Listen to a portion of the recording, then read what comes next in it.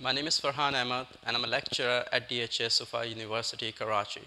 And today we'll be discussing a topic called Contemporary Issues and Business. So we have already had 3 or 4 lectures recorded regarding the subject, but today we'll be discussing PR and advertising. So we'll be looking at public relations, and we'll be looking at ethics in advertising. So if you remember, in the very last lecture, we did discuss most of the topics related to this particular subject. And those topics, of course, were related to the ethics. So in the last lecture, if you remember, we discussed ethics, and we said that ethics are the set of moral standards. It's a set of moral principles, it's a set of values that a person has. And when we discuss how do we get our ethics, we concluded and we agreed upon that ethics are either acquired by nature or nurture. Either you get it from the environment that you have been brought up in, or your parents give you the set of ethics. And most of the time we see the roots of the ethics are from the religion or maybe some kind of belief. So yes, we do have iconoclasts out there who are the people who attack the widely established belief or firmly established belief. So if someone is attacking on a strongly established belief, he will be an iconoclast. And based on his morality and values, he sort of discards the other beliefs. So we don't want to get into that detail that why people are against the mainstream beliefs or the religions. That's a separate topic. But when we discuss ethics, so far what we have agreed upon that yes, it is a set of moral standards and values that a person has, and it is acquired by either nature or nurture. And we also discussed the Lawrence Kohlberg model in order to define the level of morality.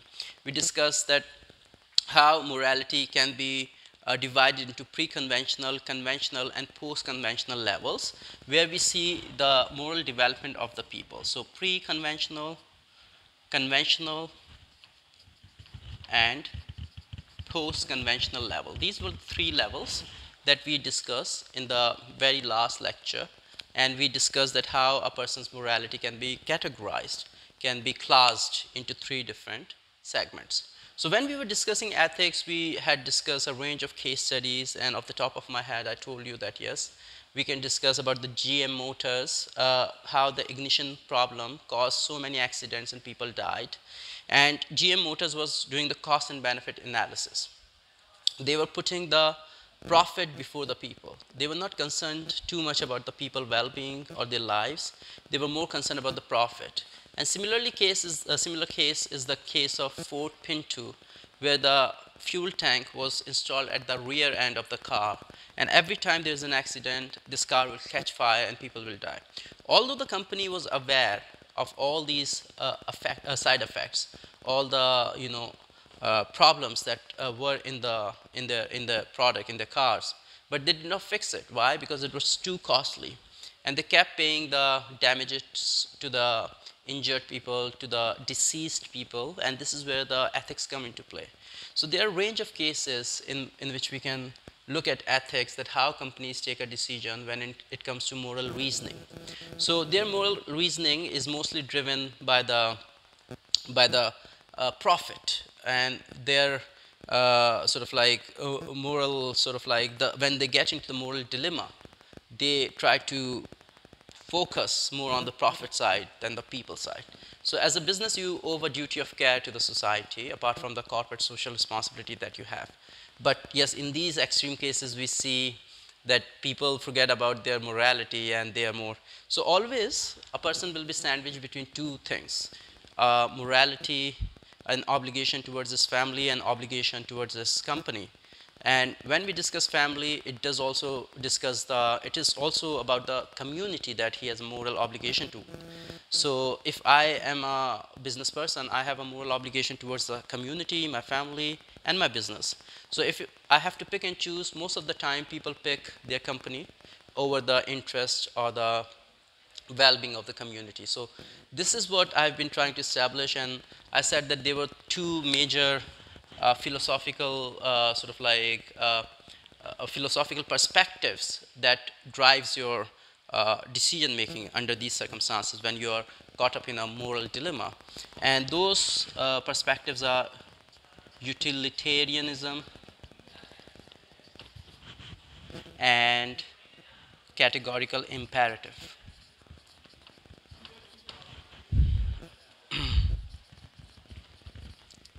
So when we discuss utilitarianism, that's by Jeremy Bentham. And Jeremy Bentham says greatest happiness to the greatest number of people. So he was a British philosopher and he was a student of John Stuart Mill. So John Stuart Mill also has contributed towards utilitarianism, and that's about greatest happiness to the greatest number of people or greatest utility to the greatest number of people, in which the consequence decides whether the action is right or wrong.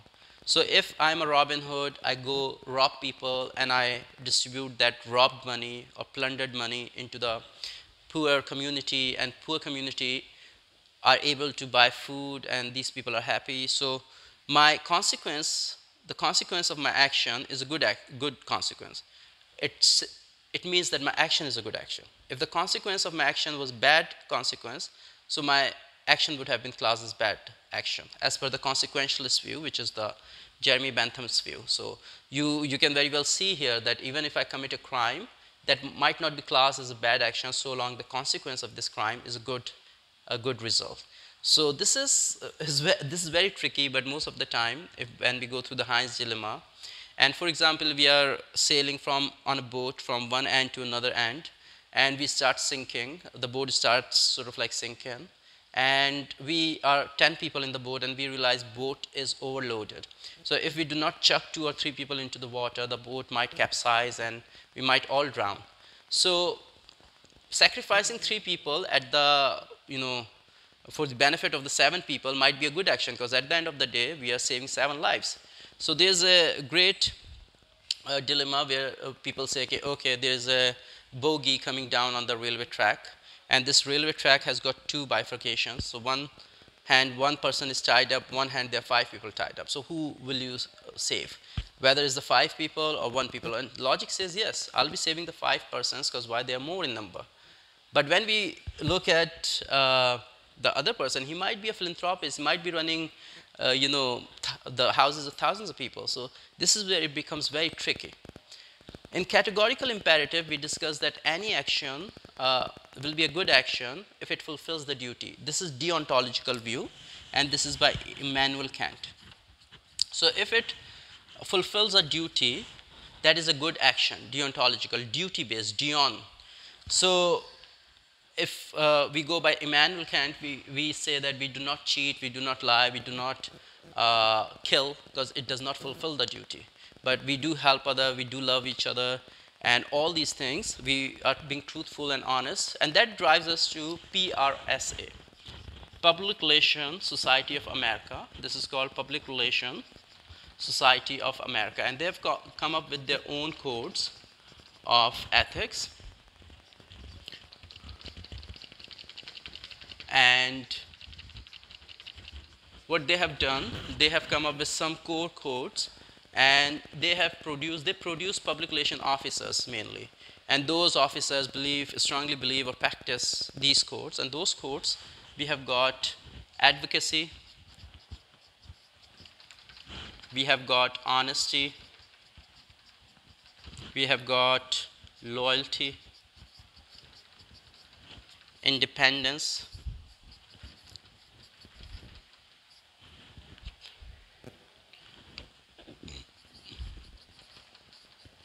expertise, fairness.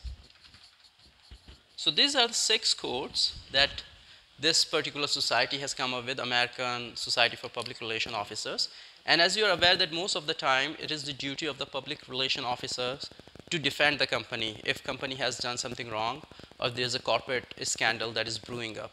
So public relation officer must always ensure advocacy. They should promote activities and they should advocate social activity where this type of issue can be discussed.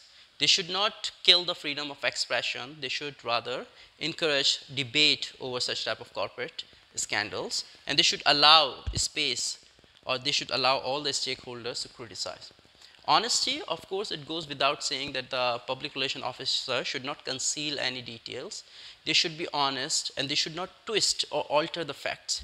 They should not misrepresent or misquote anyone. So that's very important, that you have to be honest. And there are so many manipulative ways to twist the reality, to distort the reality, to sort of like half represent the reality. So this is where all the public relation officers, if you guys become one, and this is a very important contemporary issue right now, because like in order to save the company, as I've already discussed here, people generally put the people the public at the they sacrifice the interests of the public. Then comes loyalty. You have to be loyal to all the stakeholders. It's not only the company. So you have a responsibility towards shareholders, towards the government, toward the public, toward the suppliers, customers, everyone. So that's where your loyalty will come into play. Independent, you should not be influenced by any sort of like factor, be it any personal factor, personal biases. You should not be influenced by any high up. You should not be have any political influence over you, and you should function and perform your duties without any sort of like influence. Then comes expertise. You must be an expert, a media expert or communication expert, to defend the company that you're working for, okay? And comes fairness. You should be fair. You should not mistreat one party, and mistreating one party, obviously it signals to us withholding of information, or maybe just, you know, showing one side of the story and not showing the whole story. So that's the second thing. So when we discuss ethics in public relations, and there are some guidelines, so you should always promote the free flow of information. You should also ensure that there is no conflict of interest. Apart from conflict of interest, you should promote sort of like professional ethics. You should promote competition. So all these things are the examples of what we call it guidelines of PRSA. So advertising ethics, if you remember in the last class, I had discussed some of the major advertising ethics, and there was some called deception. So first thing, deceptive advertisement, you have to be doing away from that. Deceptive means what? Showing something and selling something else. So your advertisement should not have deception in it, okay? So deceptive. And then comes exaggeration. You should not exaggerate. So we see sometimes adverts are exaggerated and they show the results of the product, I mean, some extraordinary results, but when you bring that product to your home and you try and use that product, it's not the same. So in deception, if you see the burger, they're having a massive buy of the burger, but when you go and buy that burger, the burger is so small. In exaggeration, when they show the washing powder, it is washing something, and the results are so dazzling, but when you try the same washing powder at home, it's not the same thing. Then comes sexual appeal. So in every ad, you will see there is a component of nudity, and the question is whether sex can sell. So we understand sexual appeal of women have been utilized as an object, and this is called women objectification. So women objectification is very common nowadays in the ads, and that should not take place because it impacts the overall sort of like image of the woman in the society. It promotes the stereotyping,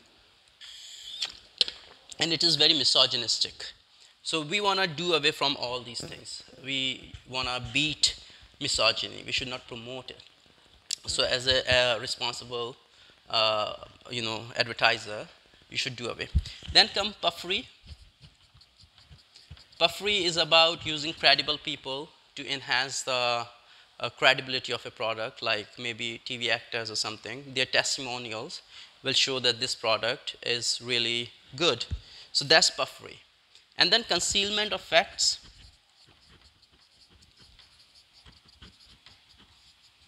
Concealment of facts about the side effects of a product. You might not be showing all those side effects.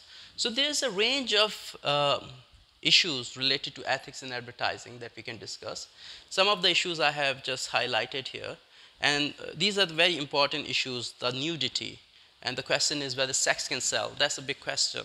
So all these things have been done in have been taking place right now, and we see there's so much going on in the advertising world, and given the fact that AI is coming up, so we don't know what will happen in the future. But so far, as far as the ethics in advertising and public relation is concerned, so this is the topic that I wanted to cover. So thank you so much. I'll cover the next topic regarding contemporary issues in business, which will be about creativity and innovation. And meanwhile, you look after yourself, and I'll see you in the next lecture. Thank you.